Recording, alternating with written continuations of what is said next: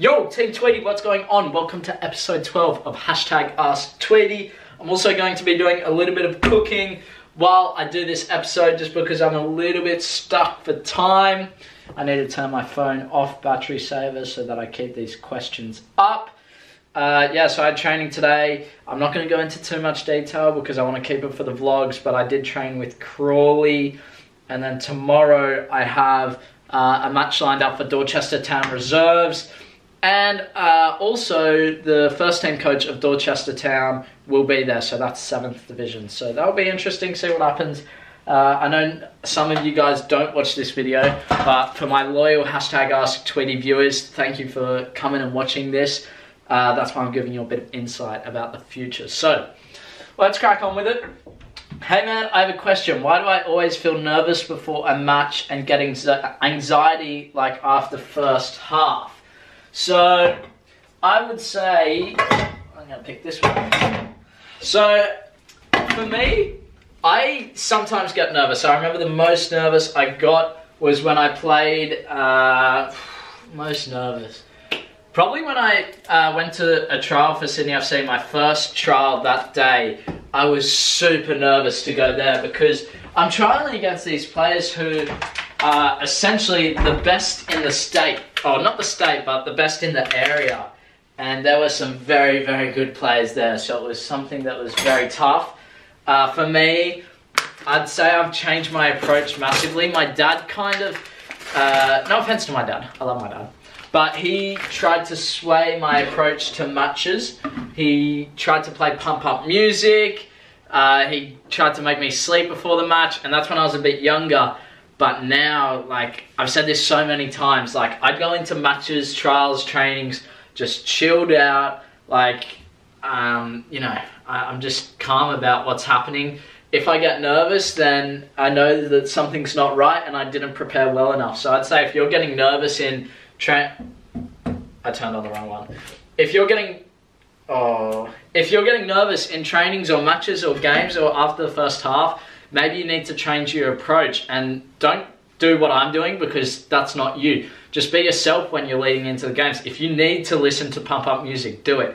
If you need to analyze a game before you go out to play, do it. Find your thing, experiment with things. Sometimes it might be that you need to have a shower 3 hours before. I remember one time back in Australia, I had these short skins and they were skin colored and I wasn't sure whether I would wear them or not because the refs might make me take them off. So I had them and I had them on for the warm-up, and then after the warm-up I was like, oh, look, I'm not going to risk it. I don't want to wear them and have the ref tell me to take it off because we had some problems with that during the season. So I was like, man, I'm just going to take them off, and that game I played so well. So then the next weeks I put my skins on for the warm-up, then took them off when we got into the change room ready to go out for the match, and I continued to play well. And so that's something that for me, I just felt like I played better doing that. It's just all about the mind, and Dad's like, that's so silly. I said, well, it's a, oh, what's the word? Whoops. I can't think of the word. Nah, I've lost it. But it's about mental stuff. So try new things, maybe a shower, maybe a different type of lunch before you go, maybe a different breakfast. And then once you feel like you play a good game, stick with that routine. Maybe it's getting to bed 8 hours earlier. Maybe you need a 6-hour sleep. I have no idea. Just try things. That's how I would go about it. Second question. Do you believe in training for 10,000 hours? If so, why? So this one's an interesting one. I do and I don't, because I believe the 10,000 hour rule is great.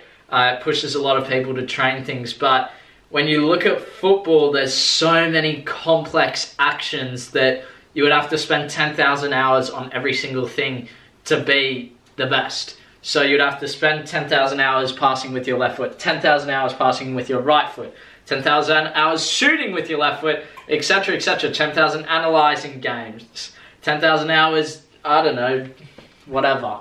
So I think there's just too many aspects in football to say 10,000 hours or 40 hours a week or 3 hours a day. I think there's so much information, not only on the field, but the analysis, understanding the game, So in the sense, I believe that you need a lot of training. Yes, I do think the 10,000 hour rule is great, but I don't think you should limit yourself to 10,000 hours because at the end of the day, if you want to be the best player or if you want to be a great player, you have to put more hours into it than just 10,000, which is a lot. I would say, I don't know, maybe that's something interesting to ask my dad whether I've done 10,000 hours. I'm sure I have.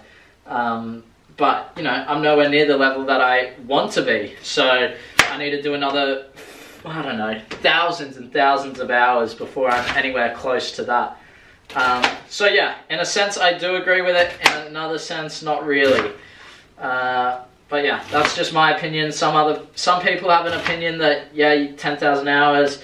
But I think most people would agree there's no real number to it because, you know, Messi has put in a lot more hours than Mbappe, and oh my goodness, and Mbappe is still a very good player. Of course, he's nowhere near the level of Neymar, but he's put in a lot less hours than Neymar just because of his age. So it's interesting how that works.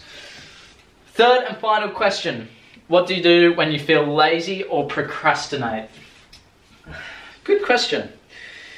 Ooh, I don't feel like I get lazy anymore. I used to when I was younger, in high school, like playing video games, playing FIFA. Look, I think, whoops. Now, if I get lazy, it's because I'm exhausted from training and I need rest time. But back in high school, primary school, I always tried to do as much training as I could. I got a little bit lazy at one point not so long ago, and that was a bit disappointing. What did I do to change it? I basically just made a schedule for myself so I knew what I needed to complete every single day. I think that helped a lot in making sure that I was always improving. And that's not to say, I wasn't making the schedule ridiculous, like, actually I'll tell you the exact schedule. So we would play on a Sunday, for example, play the match, I'd rest, and then Monday I would go down to a light session, maybe 40 minutes, just very, very light, juggling over the post, jogging around the oval just to loosen up my legs. I would train on Monday night with Manly. Tuesday, I think Tuesday was like a rest day altogether. I can't quite remember. I went to the gym to do like an upper body. Wednesday, I would go to the gym in the morning, upper body again, so back or something. And then later in the day, I had a tough Manly session, so I had to be ready for that. Thursday, I did a leg session and football sprints. And then Friday, another rest day. And depending on what day we trained, I might go down to the park and do something else.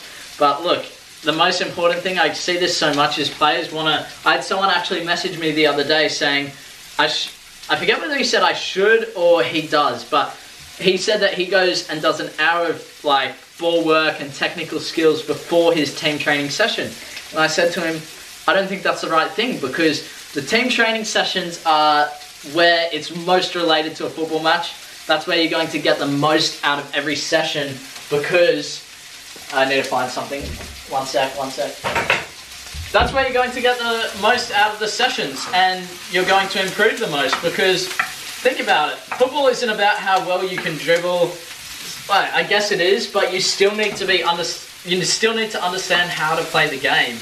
And team training sessions is what's most related to that. And on top of that, if you're not performing in your team training sessions, you're either going to get dropped from the team, dropped to the bench, but if you're doing well, you're either going to keep your starting spot or you're going to come off the bench into a starting position. So I think a lot of players look at team training session and go, oh, I didn't touch the ball as much, it's, you know, we did fitness, but if you put 100% into those sessions, that's where you're really going to improve. And I think a lot of you guys need to be taking those sessions a lot more serious. That's just my opinion, because just from the messages I get, I think a lot of players, you know, you guys just look at it and kind of put it to the side. And you try, it's not that you prioritize your individual training, but you look at your team training and go, okay, I'm not getting the most out of it. I'm going to spend more hours doing individual training, if that makes sense. Like, you're going to put more effort into your individual training because you think you improve more that way. I don't necessarily agree with that. I think you should be putting a lot more effort into your team training sessions because, like I said, it's related to the game. So anyway, guys, that is going to conclude episode 12 of hashtag Ask Tweedie. I need to finish off making my food. We got some bolognese. Well, I'm making bolognese. We got the mince and everything. Oh my goodness, couple of exciting vlogs ahead for you guys, so make sure you stay tuned for that. Anyway, Team Tweedie, I'm signing out. Make sure you leave a like on this video, subscribe if you're not out here, join the hashtag Ask Tweedie family, and I'll see you in tomorrow's video. Bye.